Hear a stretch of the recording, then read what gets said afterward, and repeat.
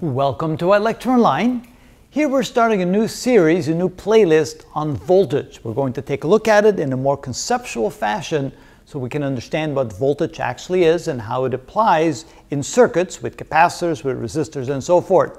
But first, let's try to figure out what do we mean when we say the word voltage.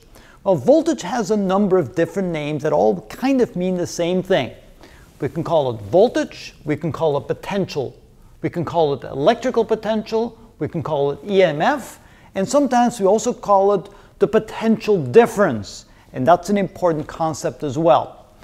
So let's see, what else can we say about voltage? Well, we can define it as a relative measure, and that's really important as well. Because just like temperature, when you say, well, it's 20 degrees outside, or it's 80 degrees outside, or it's 50 degrees outside, what does that really mean?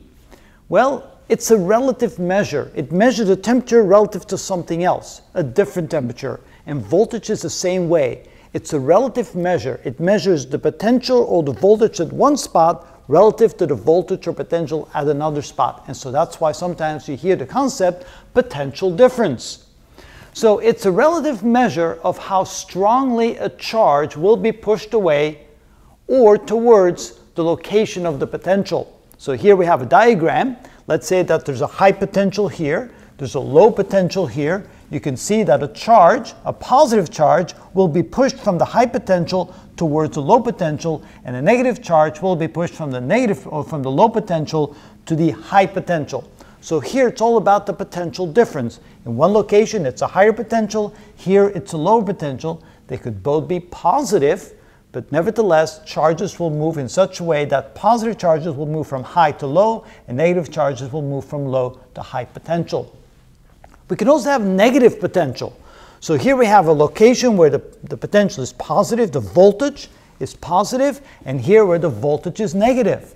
And so positive charges will be pushed by a force from where there is a positive potential towards where there's a negative potential. And negative charges will be pushed from places where there's a negative potential towards places where the positive potential. So from negative to positive, from positive to negative, or from high to low or low to high. It really means the same thing.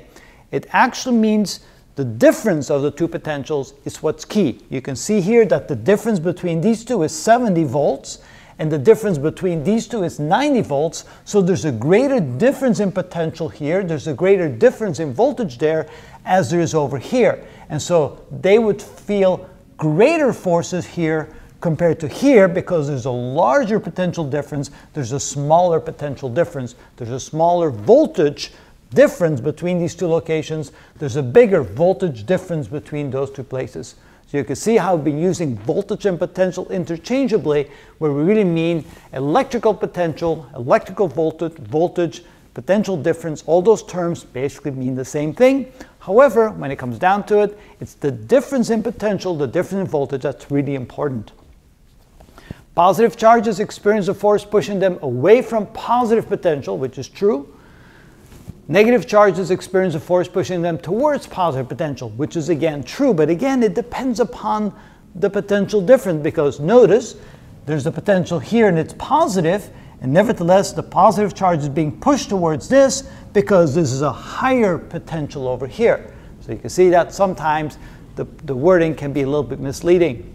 We could also think about it this way: the force experienced by a charge, as we can see in these two examples, is proportional to the difference in the voltage, the difference in potential between where the charge is located and another location. So if the potential here is higher and the potential there is lower, the force experienced is simply proportional by the difference between the two potentials. And it doesn't matter if it's positive or positive, it's the difference that really matters. So hopefully that already clears some of the things up, some of the confusion about what voltage or potential is. We'll show you some more videos with some more examples and some more constructs there, so you can finally understand what do we mean by voltage. This is where we start.